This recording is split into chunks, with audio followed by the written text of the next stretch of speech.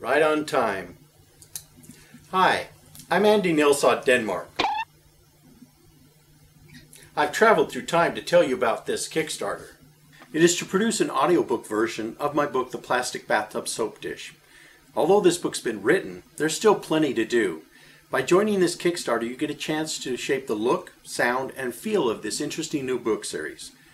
There are 3 reasons for this Kickstarter. First, to produce an audiobook version. Second, to hire an editor. And third, to hire a professional artist to polish the graphics and maybe make some new ones. I made sketches of possible covers.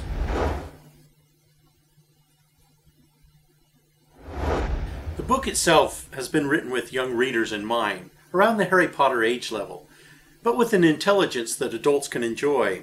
The main thing is it's a rip-roaring adventure in time, where someone might accidentally learn something about history. Our heroes go to many different times in history. I traveled back to many of these times to make sure the story is as historically accurate as possible. Like with Ben Dolliver. 'Tis true enough. I guess some people have heard of me. Or Jean Lafitte. Everyone has heard of Crazy Ben, but why anyone would want to remember someone as mean as an alligator and as ugly as sin is beyond me. Or his lieutenant, Dominique Yu.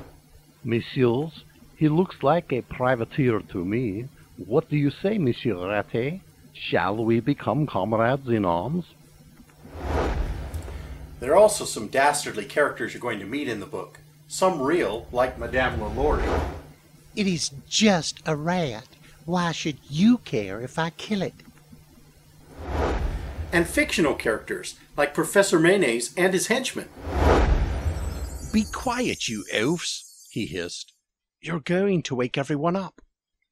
Sorry, Professor Mayonnaise. The one who had fallen got up, rubbing his bottom.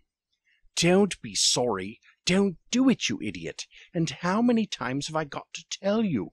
It's pronounced mayonnaise. The henchmen all got off of the soap dish. Suddenly, Danny caught the scent of something horrible. It smelled like old cabbage. He pinched his nose closed with his fingers. Even Mammoth, who usually didn't mind stinky smells, covered his nose with his paw. Ugh! The henchman, who had fallen off of the bicycle at Danny's house, began fanning his hand in front of his face. Stinky letter SPD, Professor. He pointed to the heavy, grubby-looking henchman with the stocking cap.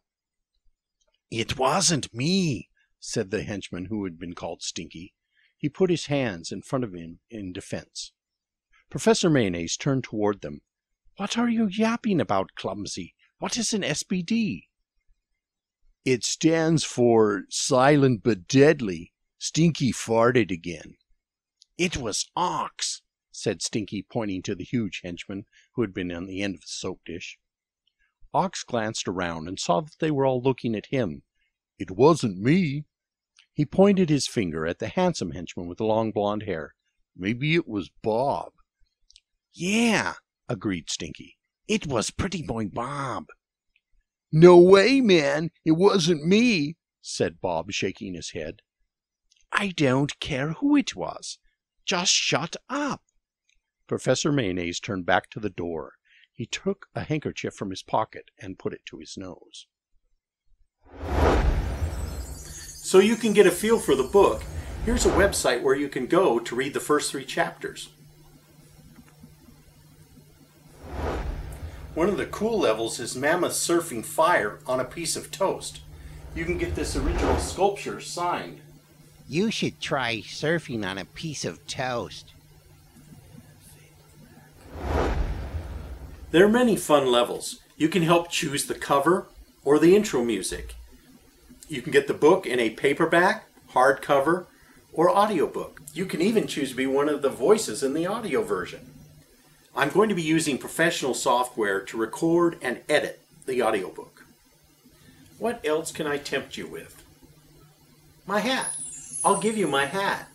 You'll get my hat signed or one made with better materials. But if you really want my cheap hat, you can have it.